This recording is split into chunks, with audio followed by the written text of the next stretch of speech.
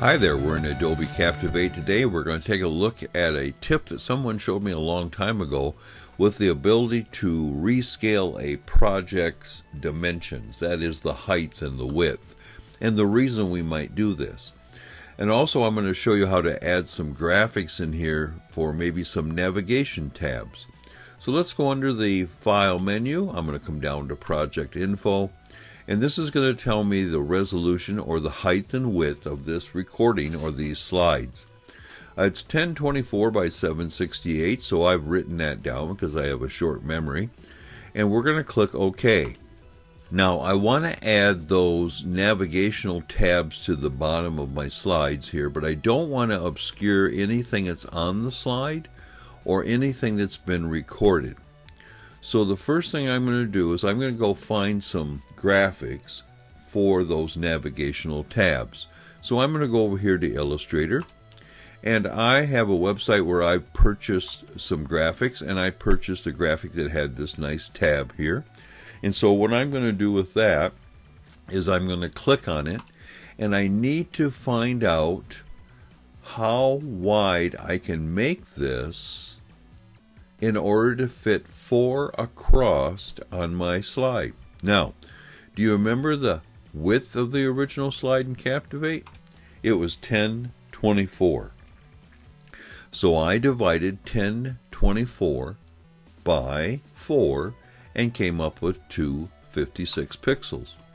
So with this selected in Illustrator, over here in the Properties panel, I'm going to click on this little chain link to maintain proportionality, and I'm going to double click here, and I'm going to type in 256 pixels, and I'm going to hit enter, and that will proportionally resize the height of the graphic. It says 45.6 pixels high. I'm going to run that up to about 46 pixels just to keep my sanity. And so what we're going to do is I'm going to go over here to File. I'm going to come down here to Export, Save for Legacy. And the purpose of this, so I can save out this vector graphic as a PNG file and have a transparent background. So what I'm going to do over here, I'm going to make sure the preset is set at PNG 24. It's 24 bits of graphic levels. And I'm going to come over here and I'm going to uncheck Clip to Artboard. And what this does, this changes the boundaries of this artwork down to the artwork itself, not the size of the canvas this was created on. So I'm going to click here. So this is the size it's going to export out instead of that big giant size. That's really important. Then we're going to come down here to Save, and I'm going to go ahead and name this tab1.png. I'm going to save it over to my local folder. I'm going to click Save, and I'm going to replace the one I did earlier. Now we're actually done in Illustrator. So let me quit. I will save my changes, and I will come back to Captivate. Now, do you remember the height of that graphic? It was 46 pixels. We rounded it up to that height. So I need to be able to add 46 pixels of height to my slide, but only on the bottom. So how do I do that? We go under Modify, Rescale Project, and I'm going to bring over this dialog box, and I'm going to uncheck Maintain Aspect Ratio. I only want to add 46 pixels to the overall height and only have the 46 pixels added at the bottom. So step 1, what is 768 pixels plus 46 pixels? Well, I've already done the math. I've got it written down here. It's 814 pixels. Now I'm not going to hit enter. I'm going to hit tab. And what that does, it says the height percentage increase is 106%. But the key thing is to come down here. If the new size of the slide is larger, Do I want to rescale the project to fit the new size? No, I don't. I want to keep that project just like it is, but I want to move everything up to the top center or top left and only add the 46 pixels of extra space at the bottom. Here we go. It says this cannot be undone. So here's a warning. Make sure you do this on a copy of your project. Don't do it on your master in case something goes wrong. So do it on a copy and then proceed. Click OK. So now I have an extra 46 pixels of space at the bottom of this. So what I'm going to do now is I'm going to bring in my graphic. I'm going to go to Media, Image, Local, Tab 1 Ping, and it's going to put the graphic up here. Now, I'm going to move this down so it snaps in this corner. Okay? Next thing I'm going to do is I'm going to zoom up on this to, let's say, 150%. Now what I want to do is I want to add a button to this. So what I'm going to do is I'm going to come over here to my shapes and I'm going to pick rectangle and I'm going to draw out a rectangle. How about like that? And I'm going to come over here under Properties, and I'm going to come down here and click Use as Button. The next thing I'm going to do is double click inside of it so I can put some text. And I'm going to say Section X. And I like that font. I don't like the fill color, so I'm going to come over here under Style, and I'm going to change my opacity. Let me move my screen over here a little bit. My opacity down to 0%. So there is my shape with my words that's going to act like a button. And right now, I think we're good to go. I'll apply the action in a few seconds. So let me go up here, let me save this. And I'm going to name it Rescale. And I'll put it over here in my local folder. Okay. Let me go up to the size and pick Best Fit. And let me come down here and let's do something. Let's look at the timeline here. The timeline shows me there's a smart shape. I'm going to double click on that and I'm going to go to the upper right corner where it shows me the name of this, and I'm going to say Nav Text, and I might even say Button. Below it is the image. That's the actual graphic. Let me hide it and show it. So that looks pretty good. Now, I'm going to rename this image 11. I'm going to go up here and I'm going to name this Nav Graphic. You'll want to get into a habit of naming these things, otherwise you'll lose your mind. Now I'm going to go back to my nav button. I'm going to click on the objects in the timeline. I don't like this black border. So I'm going to come back over here to Properties, Stroke, Width, and change it to 0. I like that. Now here's the next thing. You may not have even known you could do this in Captivate. I'm going to hold my Shift key and I'm going to click on the nav graphic object in the timeline. So I have both the button and the graphic picked. I'm going to right click and I'm going to say group.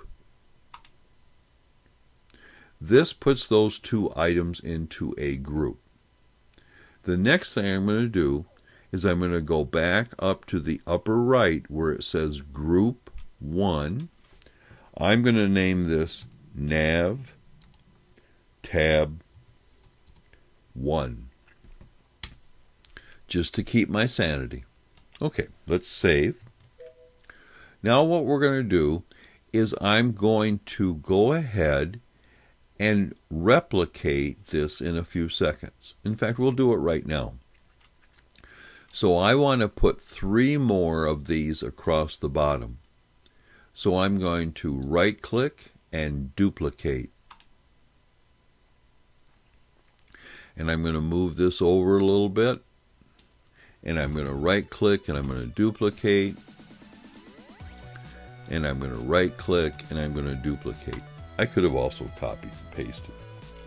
Now, I have these 4 tabs here. So now what I'm going to do here is I'm going to position the last one so it's right in this corner. Okay, this one's right in that corner also. So I'm going to click here. I'm going to hold my shift key and click on the next group, the next group, and the next group. I'm going to go up under the window menu and I'm going to bring up the panel for Align. I would advise you to have this panel up all the time. It goes up here across the screen horizontally.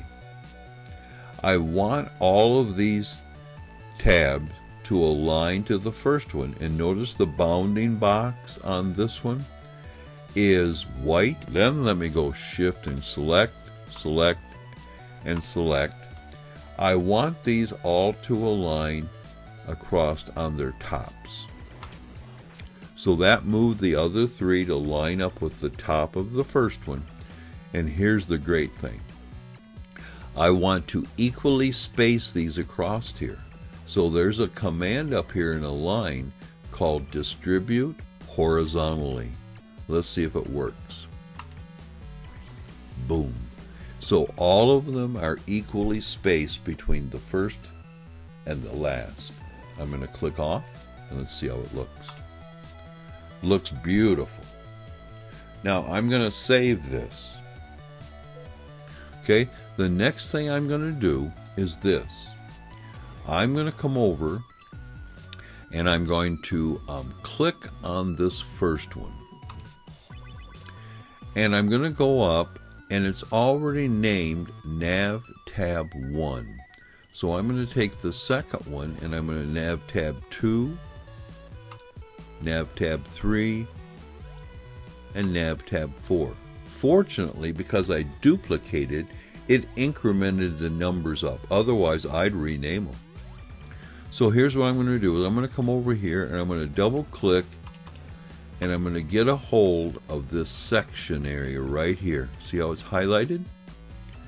And I'll name this, let's say, Topic 1. Pretty exciting. I'm going to come over here into Properties and I'm going to put Actions and I'm going to say Jump to Slide.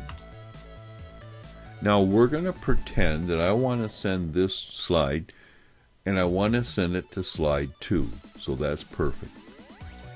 You get the idea. Save. Now these tabs are only on this slide. In fact, they're on my title slide and I really don't want them there. So I'm going to press and select all of those, drag a marquee. In fact, I got to be really careful I don't get a hold of the text title above it. I'm going to go Control or Command X to cut. I'm going to go to the next slide. This is where I want the tabs to start. In fact, I'm going to have the tabs go across these 6 slides, or I should say 2 through 6. I selected them with my Shift key, and I'm going to go Edit, paste.